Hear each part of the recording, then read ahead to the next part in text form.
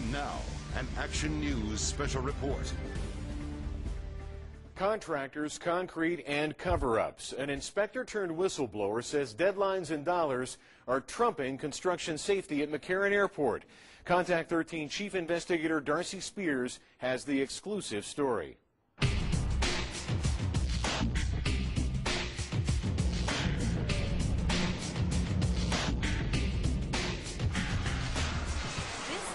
Your everyday construction project. Not a curb, not a sidewalk, not a slab on grade.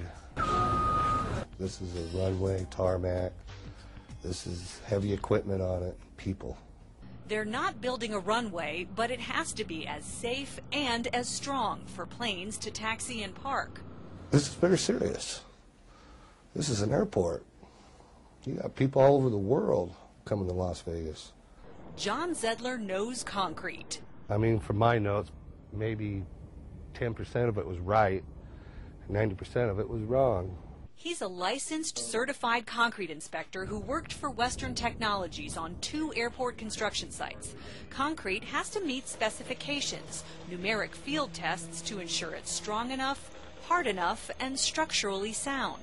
The reason why we have those specifications is because you could get structural fractures, movement, a lot of things. Each cement truck contains about 10 yards of concrete, and according to John's field journal, load after load was failing the tests.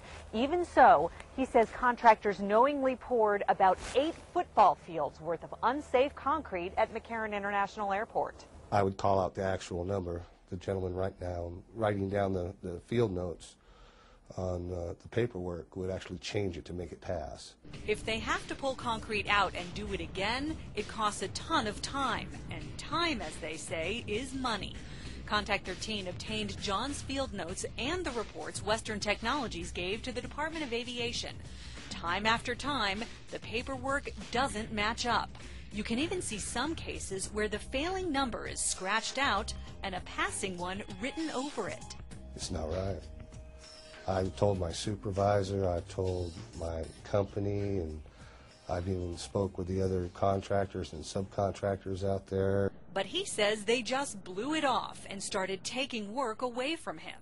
Because of that, he secretly recorded a meeting with Western Tech officials, and Contact 13 got a copy of that tape. It's serious on our part. We take quality very seriously, and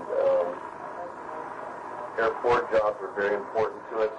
Davis asked John for his field journal to match against the test results in Western Tech's file, the ones John says have been doctored.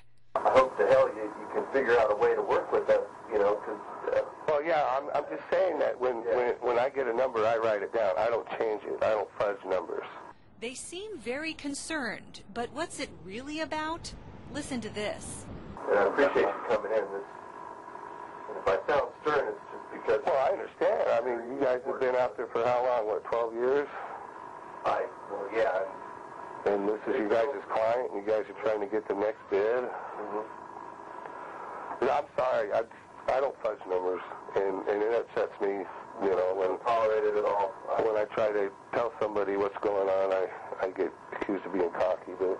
The day after John turned over his field notes, he was fired.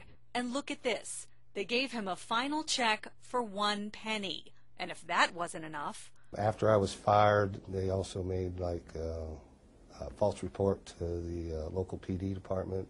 Accusing John of making threats on the job site. Police quickly closed the case for insufficient evidence. John was the only one who'd put his money where his mouth is and go on camera for this story. It makes me wonder what's been going on over the past years. You know, it just makes me nervous.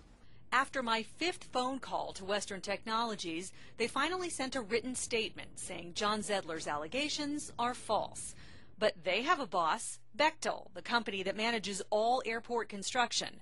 Bechtel admits some concrete was poured after failing safety tests, but they say that doesn't matter because follow-up tests show the concrete is structurally sound. And the Department of Aviation, who everybody works for, says the same.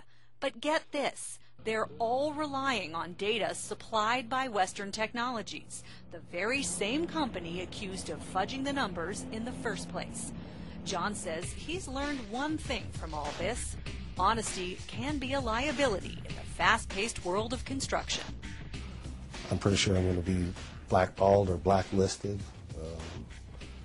because they don't want somebody out there that's going to be considered a liability, because they're out there to make a buck.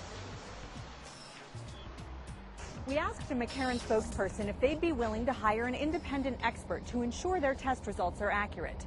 They would not, but the Federal Aviation Administration might. The FAA has opened a case under the Whistleblower Protection Program and will be investigating the safety allegations John Zedler raised. Darcy Spears, Channel 13, Action News.